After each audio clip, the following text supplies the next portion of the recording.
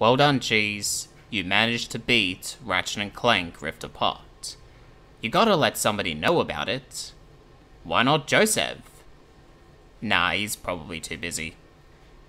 No, you know what? Screw it. Let's tell Joseph. Don't even think about it.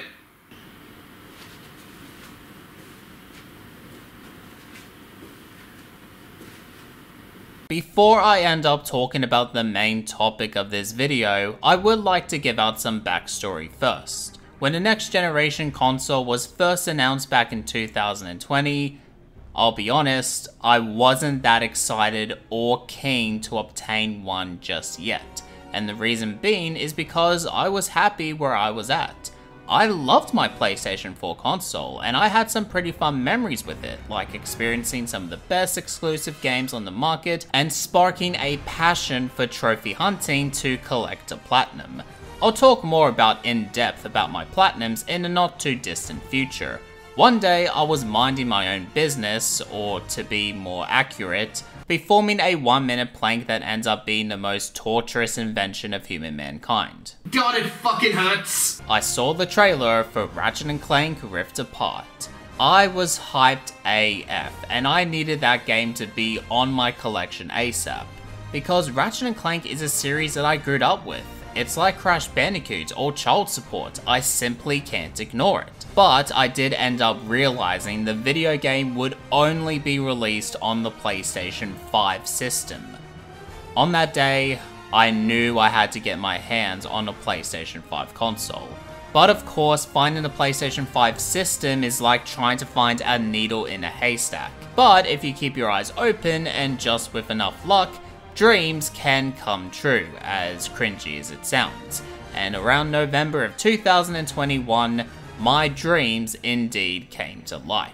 I only got 3 games at the time. One is Battlefield 2042, which is a game I end up regretting purchasing. Of course it ended up being buggy, and a lot of passion and love I felt was missing in this game. No wonder video gamers would rather play Farming Simulator than Battlefield. I only put in a few hours, and I'm not too sure if I'll end up continuing. The second game being Far Cry 6, which I absolutely loved. The gameplay is cool, the story is dark, and Gennaro, and I hope I pronounced that one correctly, gives one hell of a performance as the main villain of the game. Definitely a highlight from my point of view. And I love how the main character sings music from a radio station while driving.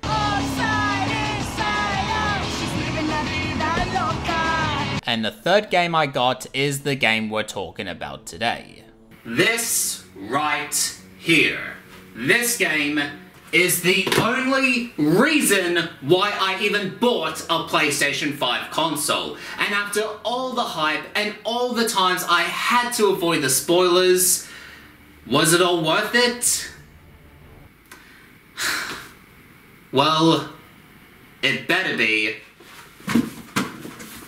Because I just spent $850 on this fucking thing. Keep in mind, however, I'm not going to go easy on this one. Just like with any other video game, this will get a fair, honest, and a critical look. And if I spot some problems about the game, I'm going to call out on it. It's just the way how it works around here. Not every video game gets a perfect score. I will say, I am pretty surprised that this game is following the Ratchet & Clank Future series. After the events of Into the Nexus, I honestly thought they would have continued the story of Ratchet & Clank in 2016. But the more I think about it, it's better to ignore it. The story begins in a different dimension. We see another Lombax named Rivet helping a local civilian from danger and trying to escape from the enemies. So far, that's all we know, but everything will connect as the plot thickens. Meanwhile, in a different dimension, Ratchet and Clank are getting a celebration after their heroic acts from saving the galaxy one too many times. Clank has a special surprise for Ratchet, and it turns out to be the Dimensionator. Clank managed to fix it during his spare time, and just when Ratchet was about to give out his thoughts about it, in comes Dr. Nefarious, and he takes the Dimensionator away and uses it to create multiple portals, that are literally affecting the universe. After catching up to Dr. Nefarious, the Dimensionator blows up, sending both Ratchet, Clank, and Dr. Nefarious to a dimension where Nefarious actually won the war and is now in charge of the entire galaxy. Both Ratchet and Clank have split up due to that explosion. Rivet overhears Clank that it's his fault and takes Clank away for questioning. And as for Ratchet, he'll later stumble upon a different robot codenamed Kit, and they both decide to travel together for a while. So you have two plot lines within the story. One is to reunite Ratchet and Clank once again, not the first time we did that, and two, stop Nefarious, get the Dimensionator back, and turn everything back to the way it was. Story-wise, I thought it was really good. The face animation is 10 times better comparing to Ratchet & Clank 2016, and the voice acting is great as always. And with that being said, you may know Jim Ward for his role as Captain Quark throughout the entire series. Well, as some people may or may not know, Jim Ward was not voicing Captain Quark in this game, and the reason being is because he nearly got succumbed to COVID a few times, and at one point was hospitalized for a few months. So I hope that Jim Ward is well and hopes that he gets better soon. The graphics is great in Rift Apart. It's going to be an occurring theme around here, but it is true what I'm about to say. This is the best looking game in the Ratchet & Clank series. However, I do have a couple of nitpicks I'll be going over throughout the game, so be prepared for that. First things first, let's talk about Rivet and Kit for a moment.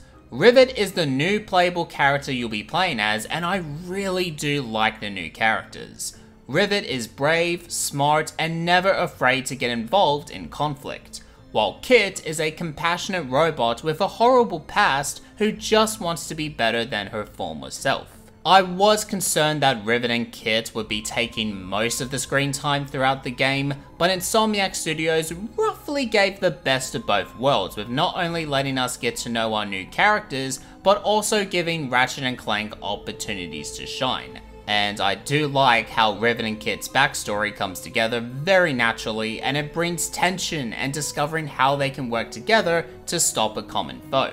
Like I said on my updated post, I am trying to stop talking about the third act plot of video games, and going even further could potentially spoil the game for you. If you want to know more about it, just experience the game for yourself. All in all, I enjoyed Rivet and Kit, and I'm totally down for a spin-off game about these two so we can perhaps see even more character development and see some new wacky characters. But I do think Rift Apart is too short for my liking, especially if you have a story about a different dimension and you witness your favorite characters in their alternate versions of themselves. I do like the humble beginnings of how Rivet and Kit come together as a duo, but I wish I can see more of it, you know? See more of their struggles and talk more about their backstory together. Take a look at Ratchet & Clank 2002 for example. That game had all the time in the world to develop these two and tried to convince the player why Ratchet & Clank works together so well in terms of character development. And that game only lasted for around 10 to 12 hours while Rift Apart lasted half the amount. This is just a personal opinion of mine, but this game could have made so much more of an impact if they just made the game a few hours longer. And speaking of that, I like how we see alternate versions of Skid and Captain Quark, but man, they really missed out an opportunity to create even more different alternate characters from earlier past games in the series. Think about it. Big Al, Helga, Scrunch the Monkey, Kronk and Zephyr, Talwyn, and Sasha, only to name a few, would have been so cool to have seen an alternate version of them. I feel like instead of going all out, they went for a more simple approach, and overall, it's good, but thinking about it in my mind, it could have been spectacular. Maybe it's just me because I watched Spider-Man No Way Home, but I digress. I don't want to waste your time complaining about it. Let's jump over to the gameplay, and it's roughly what you'll expect in a Ratchet & Clank game. Traveling from planet to planet, defeating waves of enemies, collecting some items along the way, and continuing the story plot, rinse and repeat. It's the same style I've come to know about them from its rise, so I'm happy that nothing too much has changed in Rift Apart and even past Ratchet & Clank games over the years. Except for that game, we don't talk about that one here. The power of Christ compels you? As per usual, we'll start off with the weapons lineup. Of course you have your basics that you would expect, like the burst pistol, which is your blaster, the enforcer, which is your shotgun, the shadow bomb, which is your explosive, and the buzz blade, which is your disc blade. And it's always so interesting to know that for a long running series, they still know how to come up with new ideas.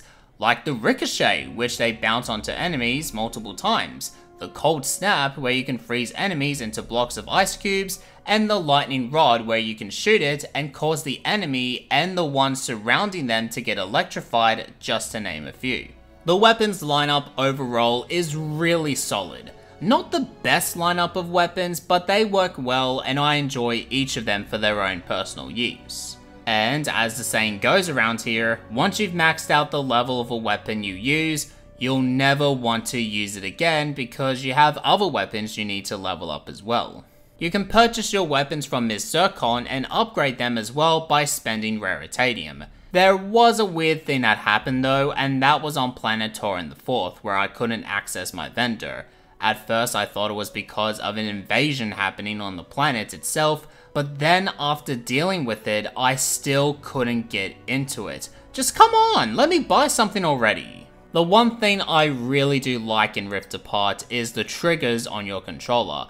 This game, and some other PS5 games when I'll eventually get to them, was built to have resistance on your controller whenever you fire your weapon. You can half press it to see where you're aiming at and shoot small bits of ammo depending on the weapon, and full press it to start firing and releasing carnage onto your enemies. It adds another new layer to the formula of a Ratchet & Clank game, and I really enjoy it. It made me feel like I was playing a next-gen video game because of that feature alone. And speaking of that, the loading times are crazy good. Like, seriously, I was blown away just by how quickly it loads up, yet the game still pulls an outstanding 60 frames per second. This is pretty much PC levels we're talking about here. No need to wait for countless minutes as it can easily load up and you can get straight into the action. And of course, what's a Ratchet & Clank game without some Clank puzzles?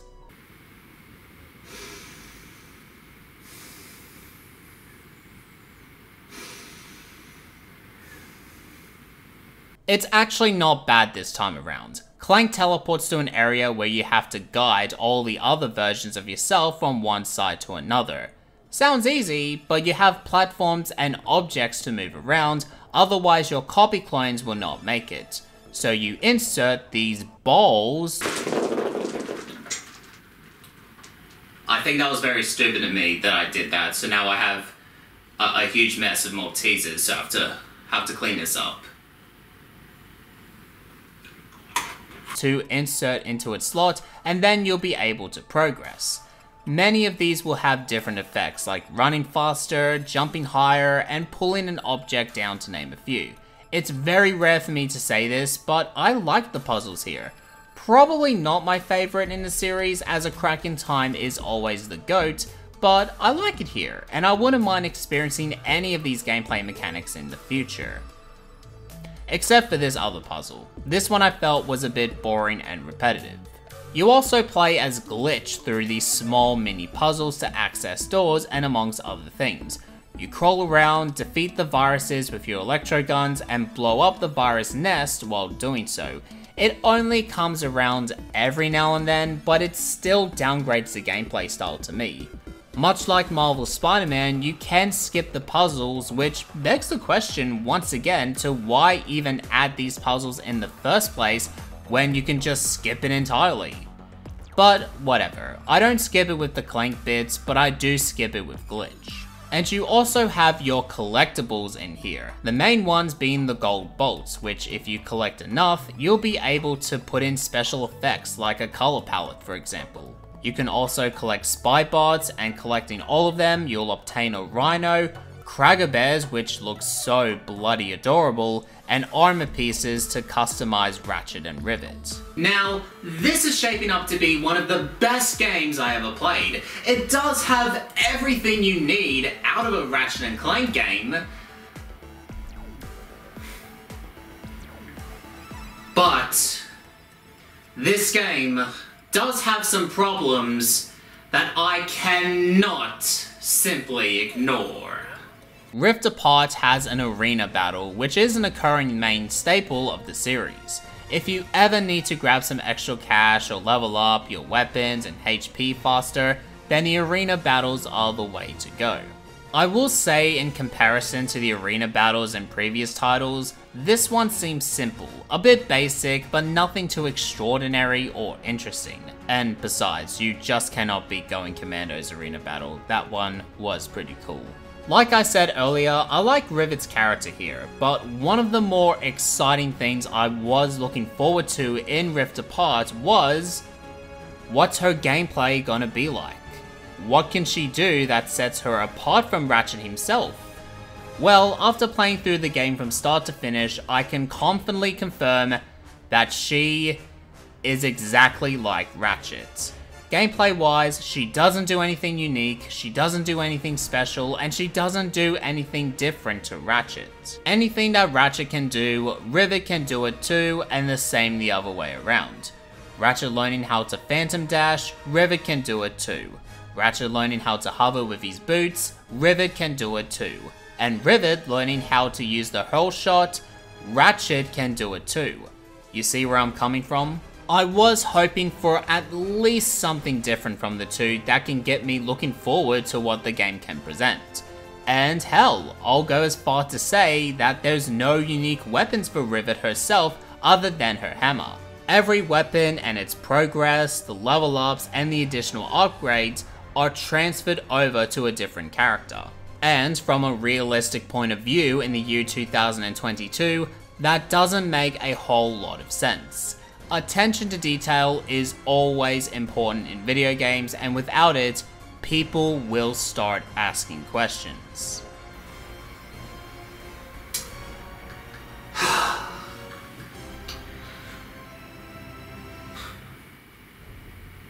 I can't believe I'm gonna say this, but let's compare this game to The Last of Us Part 2. No, wait, hold on a second. Don't you dare leave this video. You stay right there. You stay right there. Say whatever you want about it, you're entitled to your own opinion, but you can't ignore the fact that Naughty Dog always has attention to detail in their games. In The Last of Us Part 2, you can play as a fan favorite character of the series, Ellie, and a new character named Abby. Hey, you could easily compare that scenario to Rift Apart if you wanted to, but the difference is, Abby has her own gameplay style. She has her own weapons to use, and her gameplay features are different and sets her apart from Ellie. I wasn't expecting a masterpiece from Rift Apart, but I just wish they could have given Rivet something different in terms of gameplay rather than just being a copy and paste. I did notice that they reused some bits and pieces from Ratchet & Clank 2016 and applied it here. Don't think I noticed it, Insomniac. My memory for the most part is usually spot on. Improvising. Or at one point during the game, Ratchet just repeats the same word with the same tone again and again. What? What? What? What? What? What? What? And as the bosses go, while a handful of them are pretty cool and somewhat challenging, but the majority of them are just repeats of the same bosses. I got so sick and tired of facing the same Grunthor and the same Nefarious henchmen all over again. And no, having them in a different skin doesn't count as a brand new boss to encounter. I feel like in terms of the bosses, it's like they ran out of ideas and just hit a quick copy and paste and just remodeled it to make it look different. I hate making comparisons all the time, but compare this game to Going Commando. Each boss is completely new, fresh, but more importantly, different. And that goes for the side bosses too. and even though you fight the thugs for less later multiple times, at least they gave us a new method to beat him instead of doing the same thing. But after all that, I did end up completing the game and even got the Platinum Trophy as well, which is probably the most easiest trophy to get outside of every Telltale game ever.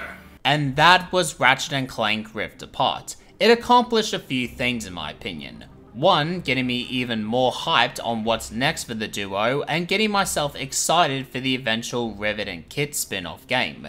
I did enjoy my time with it, and this game reminded me of just how the series as a whole means a lot to me. Not just as a gamer, but outside of my life as a gamer too. Having said that though, this is not a perfect game. I'll say it right here. I'll be giving Ratchet & Clank Rift Apart a score of 7 out of 10.